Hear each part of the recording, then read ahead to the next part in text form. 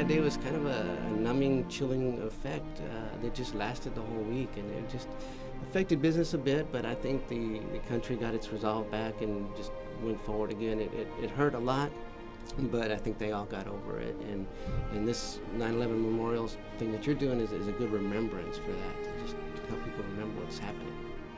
Debbie, when you think about where we were as a people and a nation then, and then the unifying that happened right after that day, how we all came together as a nation, we coalesced around this event. We said, you know what, we're the United States of America. Amen.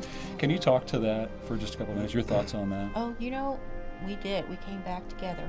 And I think that I started seeing it, first of all, in the churches. I saw where everyone was starting to go back to church. The churches were filling up. I mean, and they were asking, hey, God, come back and bless America. I guess it's one of those things where you just live every day, but you don't ask God until there's a problem. Instead of asking God, hey, help me every day. Well, you know, there's something big happens in our life, and what do? We ask, hey, God bless America. If the people can remember, like it happened just yesterday, because when it did happen, they were, like Debbie said, in the churches. They were proud of their country. They were really going forward and becoming a better nation. So yes, I think our country can, if we can remember.